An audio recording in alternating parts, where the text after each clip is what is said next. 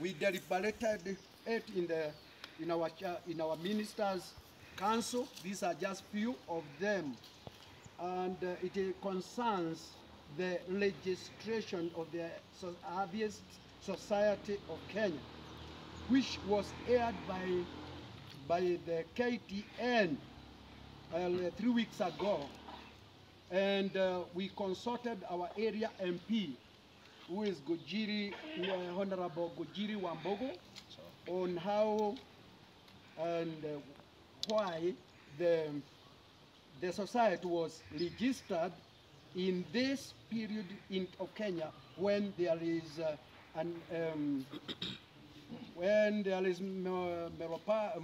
moratorium on the registration of societies.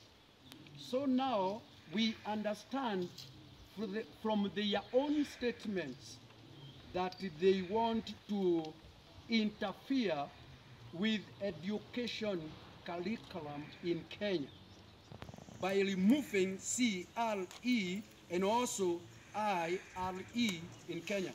So, and they are fighting public. They also said that they will fight with public preaching by Christians in Kenya. And you know ourselves, as you have heard, we are Pentecostals and we preach outside.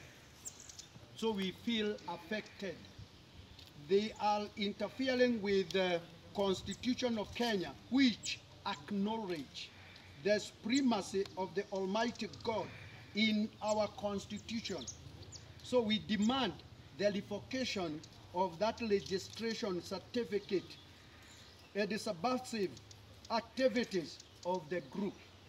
And that is what we have seen, and we want the Attorney General just to tell us why he did it, and that is how it is. That is what we wanted to say. Otherwise, our MP is here, who is also a Christian, and that is why we run to him every time when we have burning issues, because he will understand us better. And now that he is one of the law